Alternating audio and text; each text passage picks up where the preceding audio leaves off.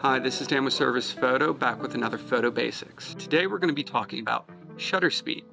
Shutter speed is the term for how long we let light come into the camera. Shutter speed doesn't just control whether the image gets brighter or darker, it also controls motion blur in your images. If you're trying to capture faster moving objects like a race car, you're going to want to use a faster shutter speed like 1/2000. If you're trying to get a blurring effect for waterfalls, water in general, or natural events, you're going to want to go with something like 1/30.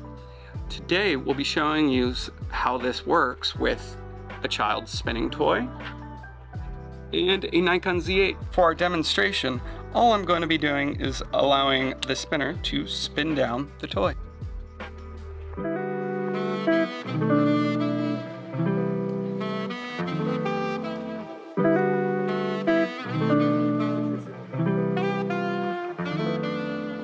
Our first photo is at 1/4, and you can really see the spinner is not only giving us rotational blur, but also linear blur as it moves down the toy. Then we're moving up to 1/30, where we're getting less of the linear motion blur, but we're still getting some of that rotational blur. At 1/25, we've stopped the linear blur, but we're still getting rotational blur. And at 1/250th, we're still getting a little bit of rotational blur, but we've definitely stopped all of the motion blur.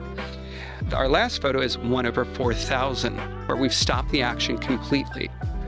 Now that might be what you want. Maybe you want a little bit of blur. Changing these settings is how you find a way to make your pictures. As you can see from the shots we've just provided, shutter speed can affect your images in multitudes of different ways. Go ahead and play with these settings. Learn what you like to do. Find your settings you like so you can find your style and make images you want to make. This is Dan with Service Photo, and this is another Photo Basics.